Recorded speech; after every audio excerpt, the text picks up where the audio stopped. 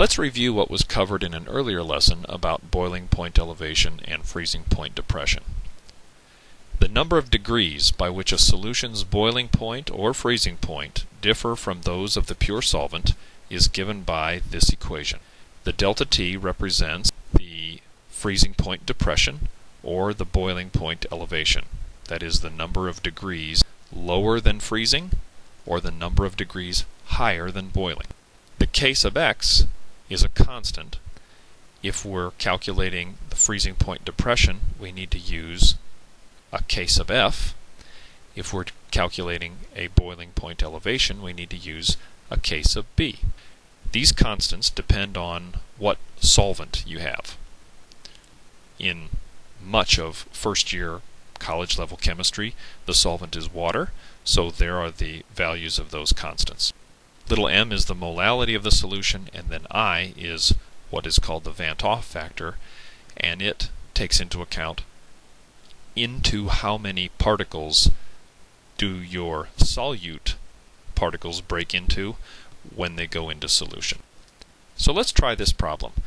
Find the freezing point and boiling point of a solution containing 360 grams of barium chloride and 2.5 kilograms of water. Here's the equation that we have. We're going to have to use it twice, once for freezing point and once to find the boiling point. For water, there are the values of those constants, so we've got that. Now we need to figure out both the molality and the Vant factor. The molality is moles of solute per kilogram of solvent. The molar mass of barium chloride is 208.7, and if we take moles of solute divided by kilograms of solvent, which is given as 2.50, we can calculate the molality. So far so good. We've got both K constants, we've got the molality, and now we need the Vant factor. Look at the formula for barium chloride. Into how many particles does this burst when you put it into water? And the answer is 3. So the Vant factor is 3. Well, let's plug the numbers in and we'll be done. We'll do freezing point first. Notice that in the upper right, we've chosen the constant for freezing point. There's the molality, there's the Vant factor. The freezing point is different from the normal freezing point by 3.85 degrees Celsius. Since the normal freezing point of water we know to be 0, then the freezing point of this solution is going to be 3.85 degrees below that, which is negative 3.85 degrees Celsius. Now we'll calculate the boiling point elevation. We've used a different constant. Again, in the upper right, we've used the constant for boiling point elevation now, times the same molality, times the same Vant factor, and we get this number, 1.08 degrees Celsius. And that is the number of degrees higher than the normal boiling point that this solution would boil at. The pure solvent water would boil at 100 degrees. This solution will boil at 101.08 degrees Celsius. Let's try one more problem. If we glance through this problem, let's see what kind of information we're given. First of all, we have this substance, camphor, and its chemical formula. We are given its normal freezing point. We're given its K sub f value.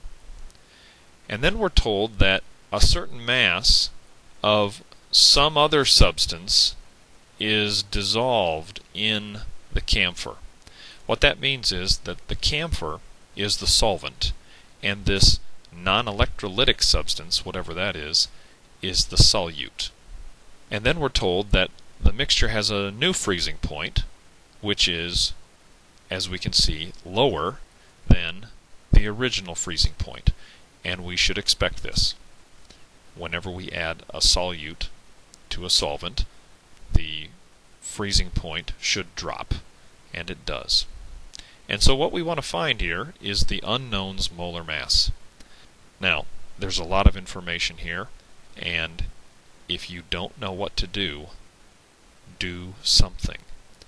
Get started, Calculate something.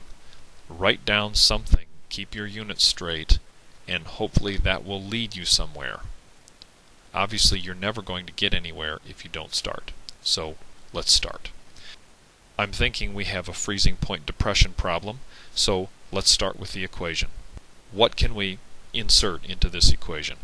Well, in the upper left here, we're given the value of K sub F for camphor. So I'm going to put that in. We also know what the normal freezing point is, and we know what the new freezing point is. So we can subtract the smaller from the larger and calculate the change in freezing point. Okay, now we're getting somewhere. What about the Vant Hoff factor, I?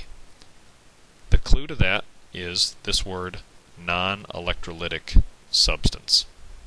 For any non-electrolyte, the Vant Hoff factor is going to be 1. Okay, well this will allow us to calculate the molality. And recall that molality is moles per kilogram. Moles of what? Per kilogram of what? Moles of solute per kilogram of solvent. And specifically in this case, the solute is the unknown substance, and the solvent is the camphor. So I'm going to go ahead and put those terms in there, because this might help me get further in the problem. Now what do we do? Well, we're kind of stuck. But what else are we given here? I'm seeing that we are given the grams of camphor. Look at this number that we have halfway down the screen. In the denominator, we have the unit kilograms of camphor. Well, I can convert grams of camphor into kilograms, and then if I multiply those quantities, the kilograms of camphor will cancel, and I'll be left with the number of moles of my unknown. Notice in the problem statement we had 22.01 grams of camphor, and I've changed it into kilograms down here in the lower right, and then I've multiplied that by this quantity right here. The kilograms of camphor have canceled, and we're left with moles of unknown. Now what? Well, we have that many moles of unknown, we know.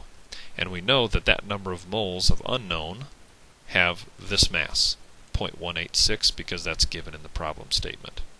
And the question is, find the unknown's molar mass. In other words, if you had 1 mole of unknown, how much would that weigh? Hopefully you can solve that, and if you do, you get the unknown's molar mass to be about 109 grams per mole.